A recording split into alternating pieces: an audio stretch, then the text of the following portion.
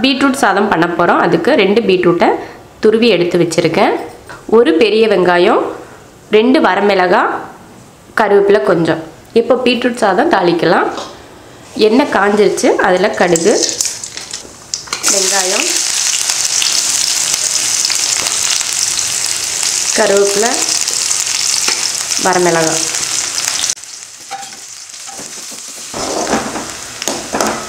வெங்காயத்தை ரொம்ப நேரம் வதக்க வேணாம். அடுத்து பீட்ரூட் சேர்த்துடலாம்.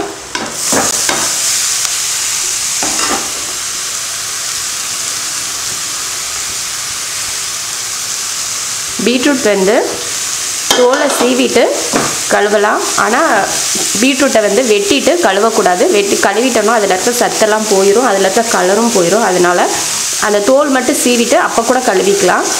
அதுக்கு வெட்டினதுக்கப்புறம் கழுவக்கூடாது. தேவையான உப்பு,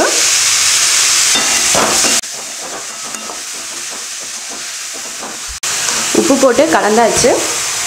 அடுப்பை சிம்மில் வச்சிடலாம். இப்போது தண்ணியெல்லாம் ஊற்றக்கூடாது. தண்ணி ஊற்றினா நச நசன்னு ஆயிரும். அதனால் தண்ணி ஊற்றாமல் சிம்மில் வச்சு கொஞ்சம் நேரம் மூடி வச்சிடலாம். ரொம்ப நேரம் இல்லை, ஒரு நிமிஷத்துக்கு ஒருக்க எடுத்து கிளறி விட்டோம்னா அந்த பீட்ரூட்டோட கலர் வந்து நல்லா டார்க்காக மாறும். அப்போ எடுத்து நம்ம சாப்பாடு இதில் சேர்த்து கிளறிக்கலாம்.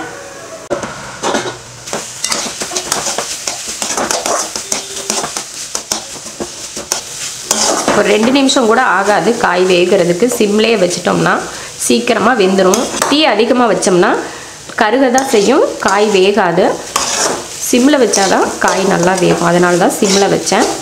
தண்ணி எதுவுமே ஊற்றலை. காய் நல்லா வெந்துருச்சு பாருங்கள், பார்த்தப்பவே தெரியுது. அவ்வளோதான். அடுப்பு இப்போவும் சிம்மில் தான் இருக்குது. இதில் நம்ம சாப்பாடு சேர்த்துடலாம். 1/4 கிலோ பீட்ரூட்டில் 2லேருந்து 3 பேர் அளவுக்கு சாப்பாடு ரெடி பண்ணிக்கலாம்.